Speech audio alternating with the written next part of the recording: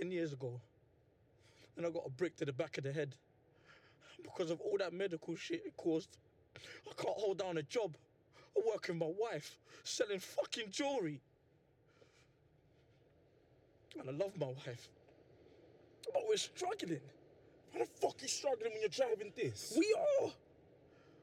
I won this in a donut eating contest. What donuts? Krispy Kreme. Yeah, good donuts still.